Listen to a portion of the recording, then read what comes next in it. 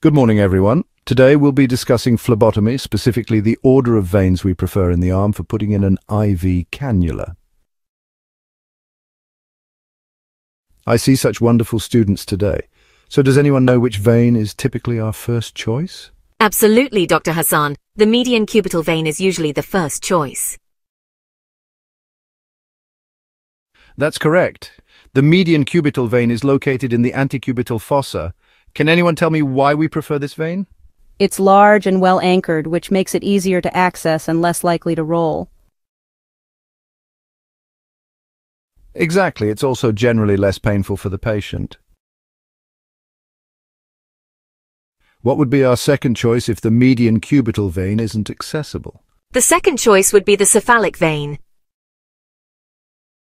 Yes, the cephalic vein is on the lateral side of the arm towards the thumb, and it is often visible and easy to palpate, though sometimes it can be more difficult to locate in certain patients. What challenges might we face when using the cephalic vein? It can be deeper or more difficult to anchor compared to the median cubital vein. Correct. Now, if neither the median cubital nor the cephalic veins are suitable, which vein do we turn to next? The basilic vein. It is on the medial side of the arm, towards the pinky. Oh yes, but while it can be a good option, why is it generally our last choice? It's less well anchored and closer to arteries and nerves, which increases the risk of complications.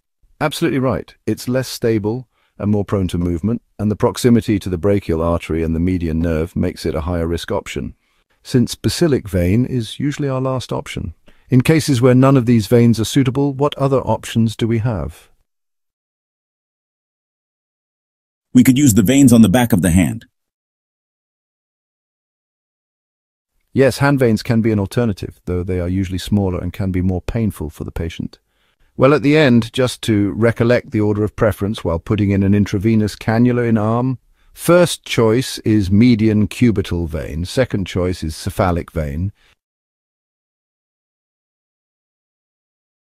Then, if none of these two seem accessible, then try any vein on the back of the hand. And remember, basilic vein is always the last choice due to proximity to the brachial artery and median nerve.